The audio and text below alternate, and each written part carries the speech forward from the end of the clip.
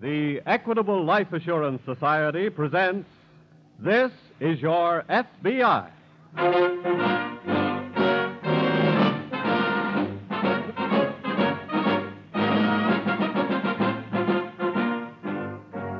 This is Your FBI, an official broadcast from the files of the Federal Bureau of Investigation, presented as a public service by the Equitable Life Assurance Society of the United States and the Equitable Society's representative in your community.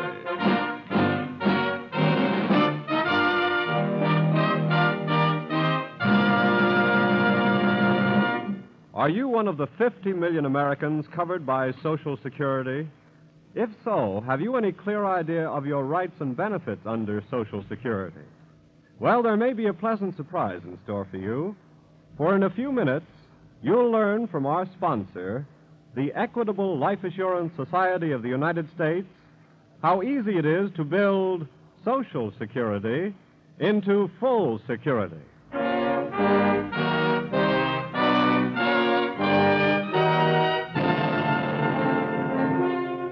Tonight's FBI file, the would-be movie star.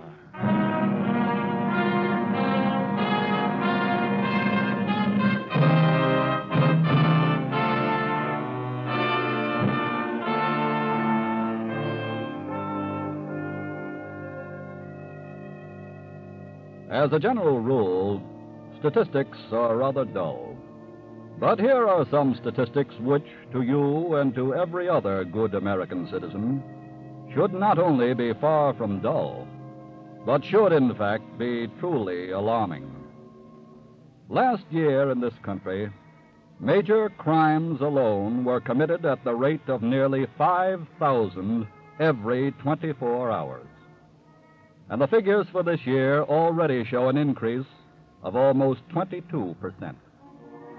And the figures are still climbing, particularly in that field of crime of which tonight's case from the files of your FBI is a recent example, the crime of robbery, which has increased during the last 6 months, almost 50%.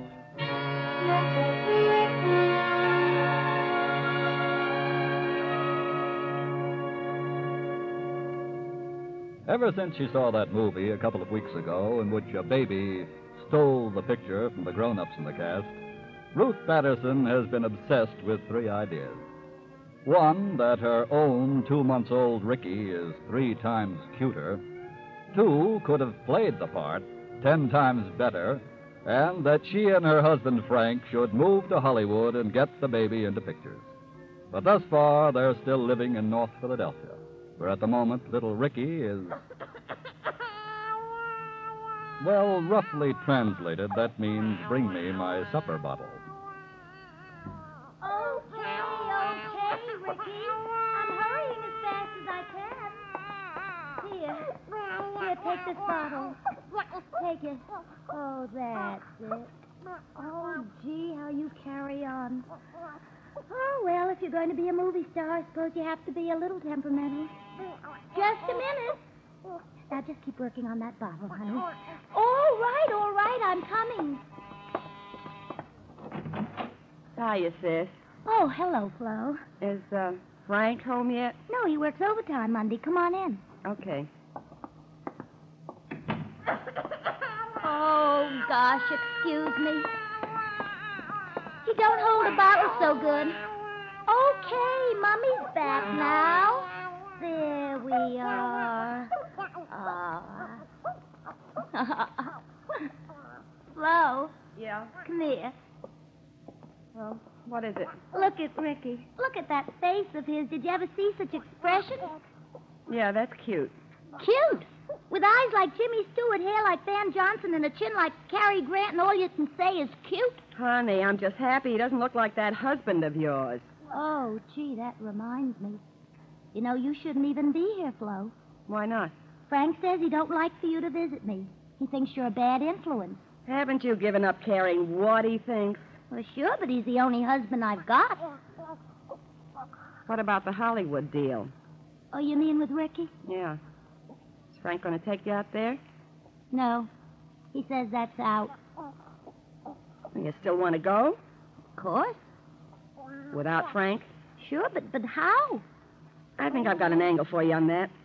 Oh, gee, what is it? Your car's here, ain't it? Yeah, why? Get Ricky. We're all going to the store. Store? What store? There's a supermarket over on the other side of town. What are we going there for? Get Ricky like I tell you and let's go. This kid is going to co-star in a little act that'll get you and him to Hollywood. What? Pick him up, will you, and come on.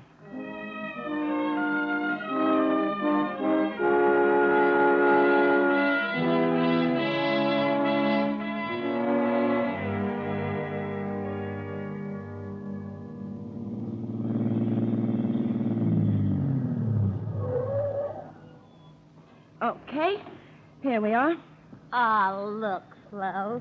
Ricky went to sleep in my arms coming over. That's swell. Bring him and come on. Where? Into that store.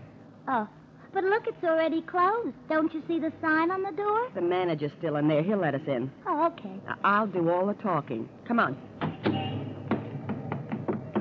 I still don't see what coming here has got to do with going to Hollywood. Just follow me.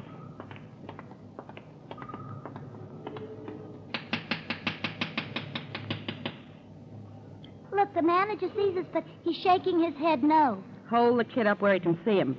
Oh, you mean like this? Yeah. Come on to the door, mister. Oh, here he comes now. Look, let me do the talking. Oh, I wouldn't know what to say anyway. I'm sorry, ladies, but the store is closed. Yes, we know, and we wouldn't have bothered you except on account of the baby. You see, it's my sister's baby, and she forgot You don't to... have to tell me. You forgot to get milk for the baby, right? Now, how did you know that? Lady, I unlock this door 2 or 3 times a week for the same reason. Oh, then you don't mind? Of course not. Come right in. Thanks. Go ahead, sis. Okay. We can't turn down little fellas that need milk. Oh.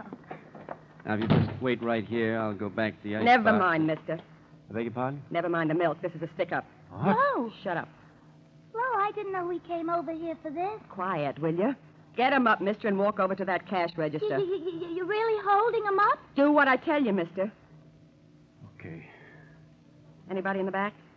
Everybody else is gone. Okay. Over to the cash register.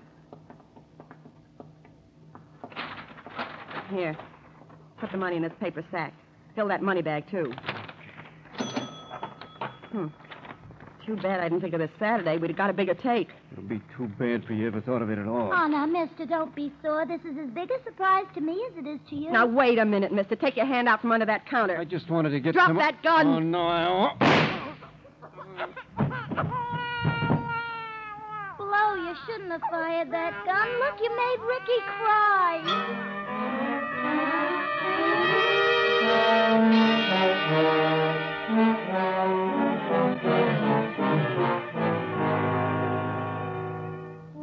A few hours later, in the Philadelphia office of the FBI, Agent in Charge Marlin is studying some reports when... Marlin speaking. Police headquarters, Mr. Marlin. Here's one hot off the griddle for you fellas. Yes, what is it? A supermarket in North Philadelphia was stuck up right after closing time tonight by 2 women with a baby.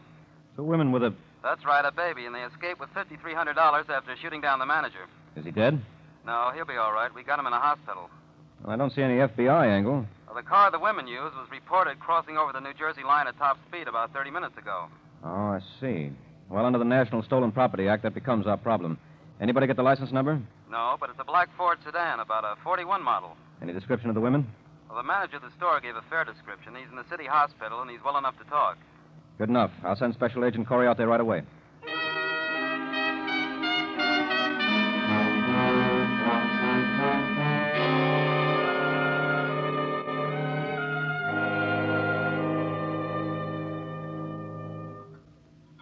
Pour me another cup of coffee, Ruth, please. Oh, but you haven't got time, Frankie. Look at the clock.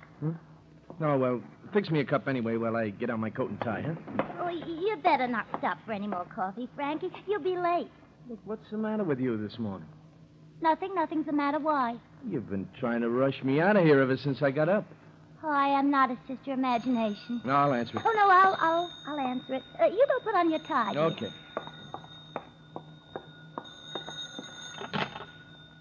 Hello? Hello, sis. Has the jerk gone to work yet? Oh, good morning, Aunt Martha. How are you? What? Oh, Oh, I get it. Look, this will only take a minute. Yeah, Ricky's just fine. Now listen to me. As soon as Frank is gone, get yours and the kids' stuff packed. Oh, I see. Why? Why is that, Aunt Martha? I'll be over to pick you up in about an hour, so you be ready. Yeah, but I'm trying to tell you. I've got it all fixed. We're leaving for California today. See you in about an hour. Oh, swell. Well, I'm glad you called, Aunt Martha. Goodbye now. So long. That was Aunt Martha, Frankie. What did you do? Change your mind and come back? What? Aunt Martha left for Florida 2 days ago, Ruth. But you must be mistaken. That was your sister Florence, wasn't it? Well, yes. But I didn't want you to get upset. She was here at the apartment yesterday, wasn't she? What? You should have emptied her cork-tipped cigarette butts out of the ashtray, Ruth. Okay. She was here, but I didn't Look, want... for the last time, Ruth, I'm telling you to keep that sister of yours out of this house. Oh, but Frankie... She's no good, and you know it. Now, if you don't stop seeing her, first thing you know, she'll be getting you mixed up in something like this thing in this morning's paper. What thing? 2 women, one of them with a baby, stuck up a supermarket last night. I didn't read about... Look it over. You'll see what I mean. So long, honey. So long. You keep away from that Florence. Good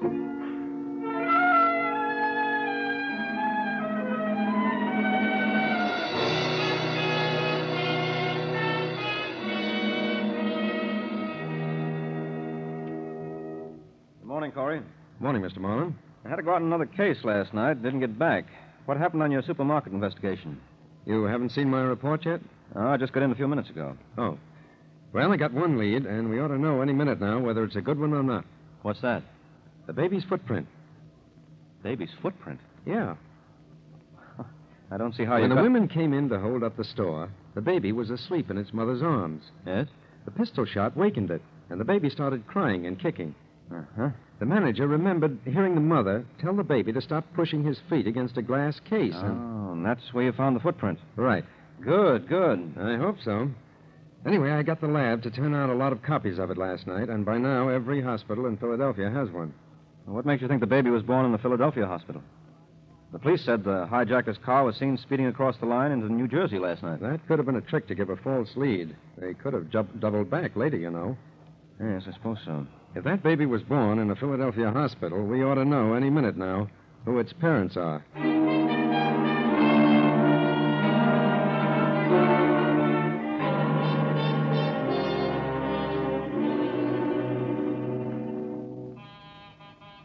Just a minute. Oh, come in, Flo. Aren't you ready to go yet? Well, I couldn't start packing till after Frankie had left, could I? Oh, okay, but hurry. We've got to be moving. Flo, the newspaper had a story all about it this morning. Well, so what? They think we're over in Jersey somewhere. Yes, but Don't Frank... stand there. Finish packing that suitcase. Oh, okay. Did the jerk suspect anything? Well, he knew that you called a while ago. What'd you tell him? Nothing. That's a switch. What do you mean? Look, slam that bag shut and let's get out of here. Where's the kid's stuff? Oh, it's already in the suitcase. Well, then shut it. Oh, all right. Okay, now come on. Got to meet somebody way over on the other... Frankie.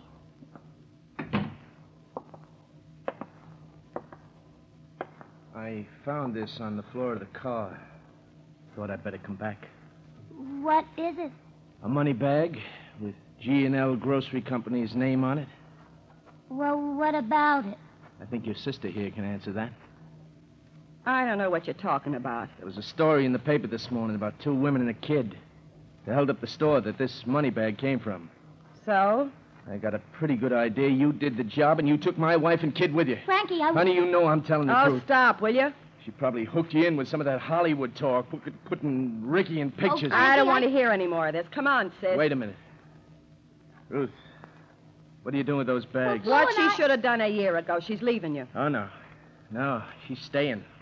Both of you are. We are not. I'm taking Ricky to Hollywood, and you can't stop me. Now, look, you may be tired of me, Ruth, but you're not going anywhere with this sister of yours until I get the truth on this stick-up. You, really want the truth? Yeah. Okay, sucker. Oh! Flo, that was Ricky's 10 o'clock bottle.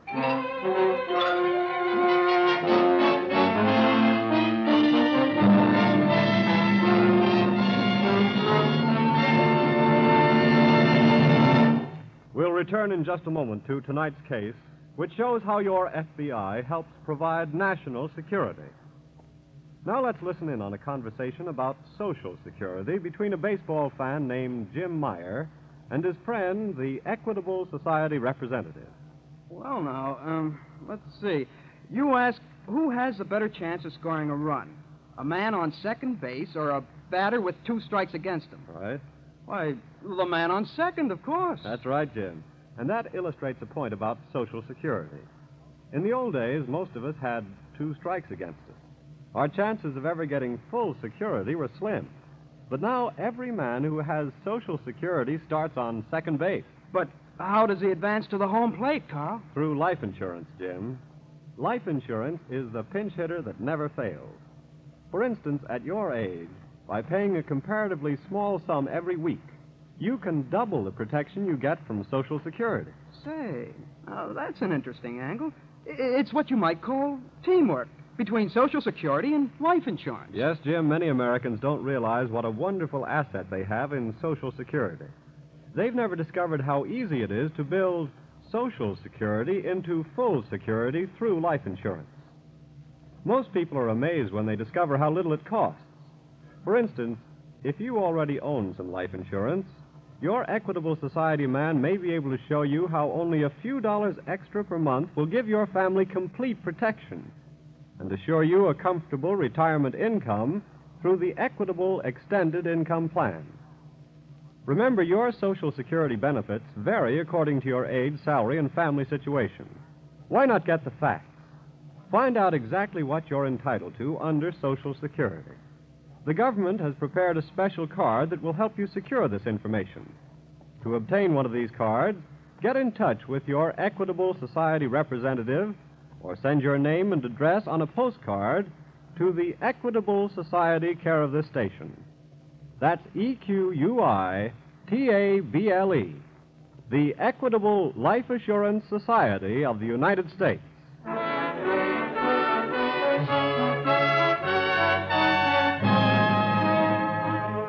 And now, back to the FBI file, The Would-Be Movie Star.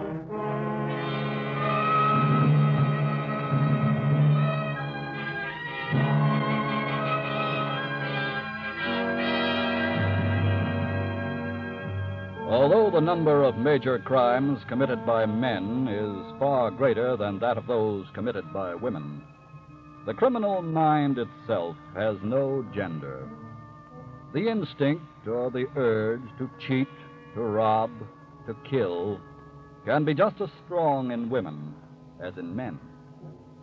And the woman who holds a gun in her hand is just as cold and ruthless and vicious and deadly as her male counterpart, and just as consistent, too, in leaving that inevitable trace which leads to her downfall.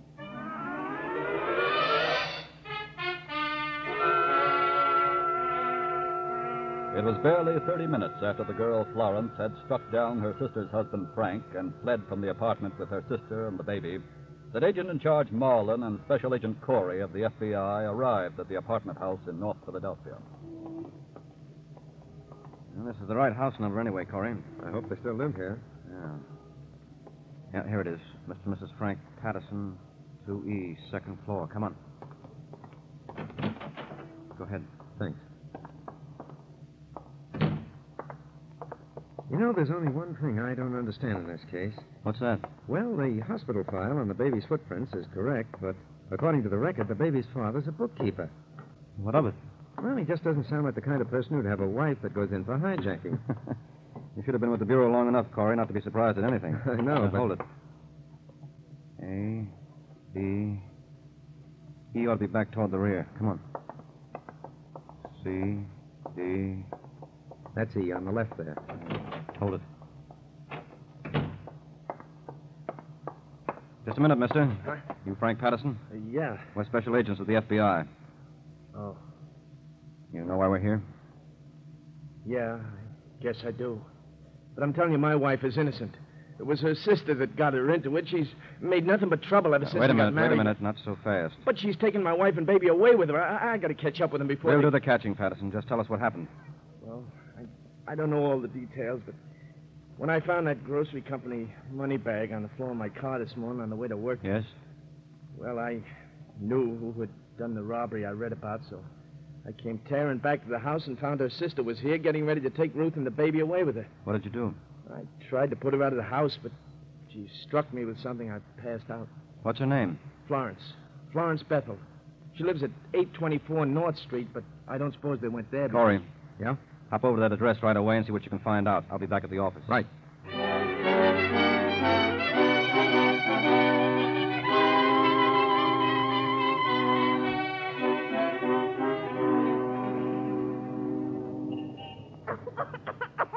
Quiet, Ricky. Quiet. Flo. What are we waiting on the corner for? Waiting for the old guy who's going to drive us to California. What old guy? Oh, the one I told you about. He had an ad in the paper that he was driving through and would share expenses. I called him this morning and made the deal. Well, why couldn't we go on the train? It's safer for us this way. Oh. How do, ladies? Oh, hello. Hi. I'm Mr. Chandler. Are you the ones who are waiting for me? Yeah, we're the ones. Fine, fine. Say, that's a mighty young baby you got there to be making such a long trip. Oh, yes, sir. He's only 2 months old, but he's just the He's cutest. real tough. He can take it. Oh, I promise you he won't be any trouble to you. He couldn't be any trouble for me, young lady. I like babies. Oh, you do? Okay, then, let's get started. Very well. I'll give you a hand with your bags, and then we'll all be off for good old California.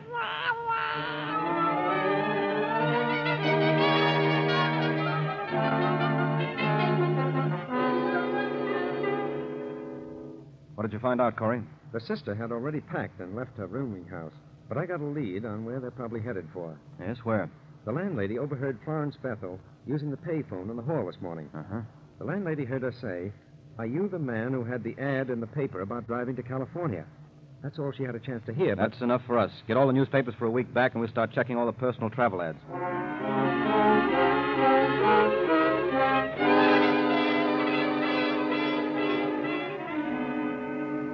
Found one to California yet, Corey? Not yet. Several to Florida, one to Chicago, and two to Texas. I'm having the same kind of luck so far. There's just got to be at least one to California. I'm on the last list now, so... Wait. Wait a minute. Find one? Yes. Yes, give me the phone. What did they say? Chandler's our party, all right. That was his niece. What route are they taking to California? His niece didn't know, but look up the number of the American Motor Club. What? She heard Chandler call the club to have them lay out a route for him. Good. Okay, here's the route they're taking. Then let's hit the highway. Well, that's doing it the hard way, Corey. What do you mean? They've got at least a 3-hour lead on us. Yeah, but... Now, we know the route they're taking and how much mileage Chandler plans to make each day. So after we put out a general police alert for them, let's pick out a plane stop somewhere on the route up ahead of them and...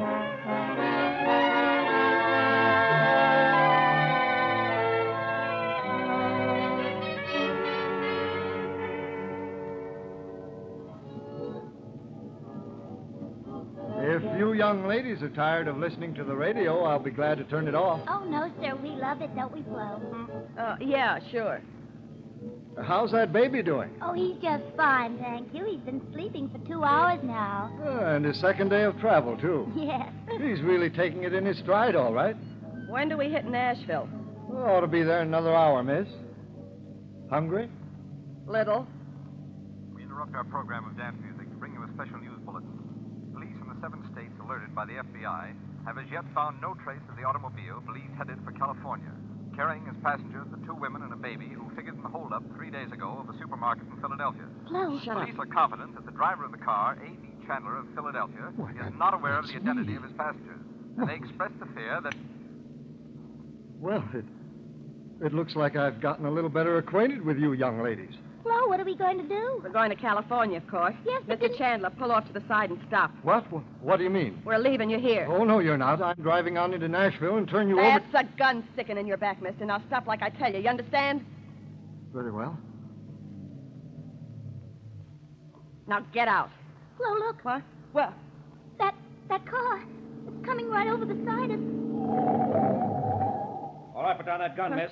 Who are you? We're special agents of the FBI. The FBI? Thank That's heavens. right, and your trip to California stops right here. Oh, look, Ricky heard that. Now he knows he'll never get in pictures.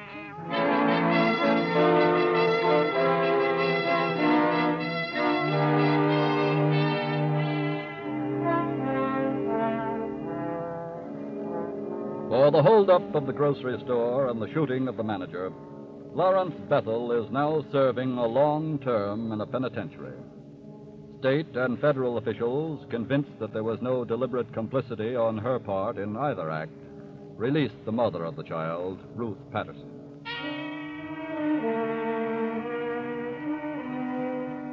Lawrence Bethel was just one more of the hundreds of criminals being brought every day to inevitable justice.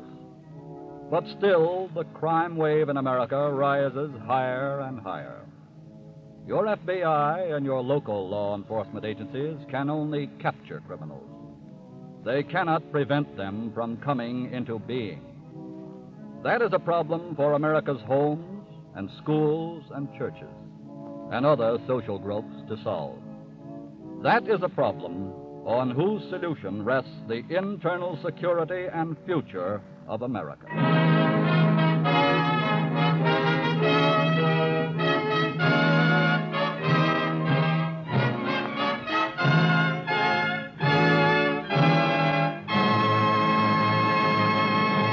In just a moment, we'll tell you about next week's colorful story from the files of your FBI. Once again, friends, let me remind you that no matter how much you earn, you have a valuable asset in Social Security. And your Equitable Society representative will gladly show you how easy it is to build your Social Security into full security.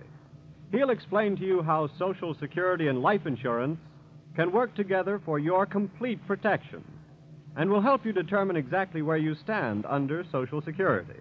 No obligation, of course. Phone him tomorrow. Your Equitable Society representative is listed in your local phone book under the name Equitable, EQUITABLE, the Equitable Life Assurance Society of the United States.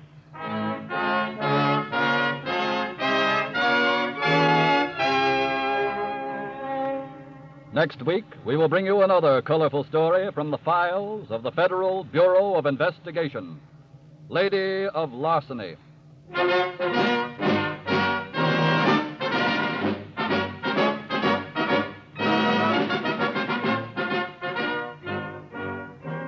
The incidents used in tonight's Equitable Life Assurance Society's broadcast are adapted from the files of the Federal Bureau of Investigation. However, all names used are fictitious, and any similarity thereof to the names of persons living or dead is accidental.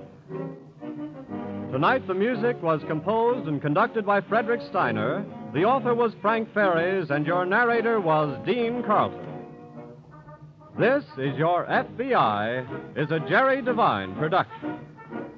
Now, this is Carl Frank, speaking for the Equitable Life Assurance Society of the United States and the Equitable Society's representative in your community, and inviting you to tune in again next week at this same time when the Equitable Life Assurance Society of the United States will bring you another colorful story from the files of the Federal Bureau of Investigation, Lady of Larceny, on This Is Your FBI.